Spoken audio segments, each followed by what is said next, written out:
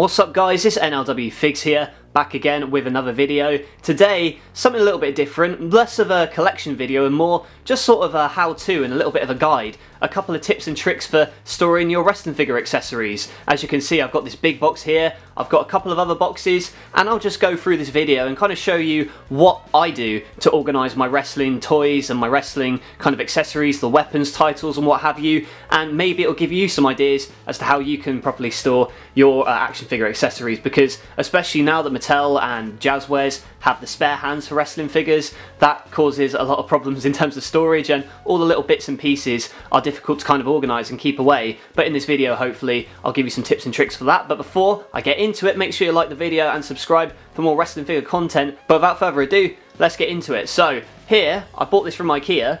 It's a very standard, I don't know what quite to call it, but it wasn't that expensive. It's like a chest of drawers type thing, kind of made of wood. So at the top, I'll show you how I organise all my bits and pieces, because there's a couple of boxes here and there, and yeah, this is just how I have recently started to organise my wrestling accessories. So we'll start off with this, and in here we've got a bunch of different titles.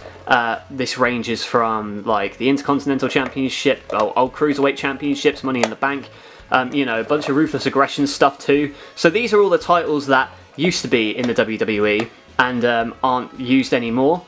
So it works for me because I can kind of pick something out if I want to do like a classic video or something like that. And then if I want a current championship to show off, maybe for like a review video or like a picture for Raw Rebooked or SmackDown Rebooked, then I'll head to this drawer, which contains all of the current championships in wrestling at the moment, whether that be NXT, AEW or WWE, and it's just a collection of stuff there. Now you may be asking, where do I keep my NLW championships? Well, they are just at the bottom here, and if I can get them out in this little box of championships, these are all the NLW championships that I use. So yeah, it's just a little way, getting like little boxes, and even jewellery boxes are good for organising little bits and pieces like that. And up here as well, we've got just a box of steel chairs, barbed wire.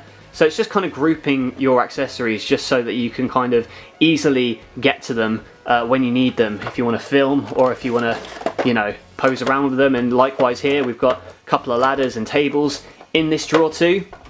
And here is where I keep most of my weapons. So as you can see, I've got this little box here for whether it be like fire extinguishers, ring bells, what have you. In here I've got a couple of slammies, some trash cans, street signs, tyres, what have you. Just all the smaller stuff in this little box here that I can easily get to if I want to film like a hardcore match or something like that. And finally, in this little box here, or this big box I should say at the bottom, I've organised it with a couple of like custom figure fodder. So we've got some heads here. These are the ones that are like official releases, and you're actually supposed to swap these heads. These ones are just ones that I've used for customizing, and these ones are AEW and UFC, and then just a couple of like accessories such as shirts and things. And here's like my Ultimate Edition box. So we've got Becky Lynch and a couple of spare arms for the Ultimate Editions. Here's some spare like elbow pad stuff, some arms, legs, just a bunch of different things really, because I don't have that much fodder because I'm not heavily into customizing, but it's just something that I've picked up on, and I realised I needed a way to kind of organise my heads. I've got a dozen Triple H heads at the moment because I've been buying the suited figure for a bunch of different customising purposes. And speaking of, I've also got a hand drawer. Now what you're asking yourself, what is a hand drawer? Well, this is what it is. So in here, if you can kind of see what's going on there, I'll turn up the exposure on it so you can kind of see it a little bit better. In here is all of my wrestling figure hands. So this is something else I picked up from IKEA. We've got like a bunch of different compartments here, some smaller compartments over there, and before I just had my hands in just one big carry case, and it was so difficult if you wanted to have like a special pose or what have you with like the open arms or whatever. So what I did was I separated it into fists, open arms, open hands I should say, and then just a bunch of different ones here. So I kind of understand what's going on here. It may be difficult to see if you don't know the system and stuff, but you know, I've got like stuff like gloves, like that one, and then like peace signs and all sorts of different types of hand gestures that I've kind of grouped and organised. So for instance, if I want to get a Jeff Hardy figure and pose that, I can just pick up the, hold on, I'll focus in on that, pick up these little hands here. So you've got that, and then this little drawer comes off. So I've also got some little bits and pieces down here to try and organise, like some shirts that I haven't yet organised properly. And if I can zoom out again and show you this, it is a drawer where I keep like all the sticks and stuff, like the hammers, that I can just like drop in like their stationery, if you see what I mean.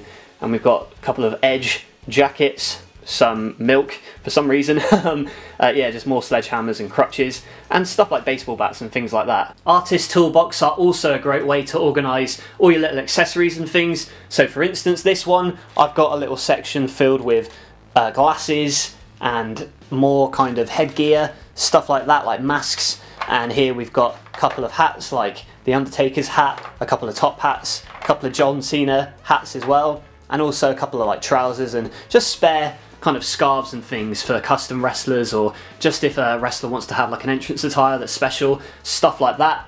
And again, like sheet masks. And in here we've got like water bottles and milk. And keeping with the grouping theme, we've got a couple of Darby Allin skateboards, as well as the briefcases here, and some of the microphones that I've used in the past.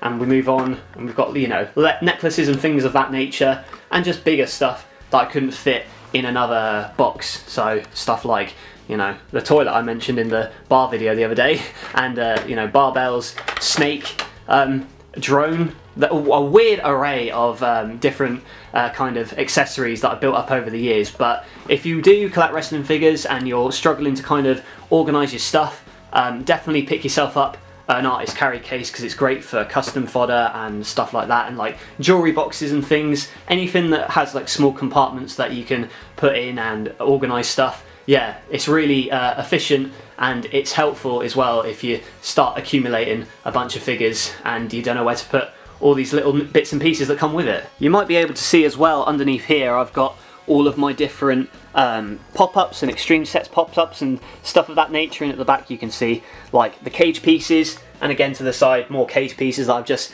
kind of organised here. So it's not a lot of space I'm working with at the moment, but I'm trying to make use of the space, and you can see I've kept a couple of figures here, but I'll show that more in the figure collection that I do on Saturday on the main channel.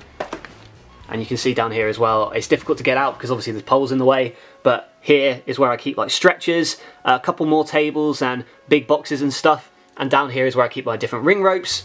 And over here as well we've got like, you know, sort of green screen castles, set props, cars, you name it, a bunch of different stuff, and that just goes underneath this table. I might do a more detailed room tour perhaps in the new year once I've kind of settled on kind of a layout of everything, but that's all the accessories that go on under the table. And again, like this stuff here too, and all of these little accessories just go underneath here, and it keeps it out of the way, and then that means I can do the filming above. And there you see the bar that I've not taken down since yesterday, so there you go. And there you have it. Now a lot of people might have thought this was a boring video, so if you did, I do apologise, but I find it quite interesting to kind of organise stuff. I know it's a real lame thing to kind of brag about and talk about, really, organising your accessories and stuff, but it's something that I wish I'd known sooner, because before it was difficult to find figures and bits and pieces and chairs and stuff, and I've lost so much over the years. But now I've kind of got an interesting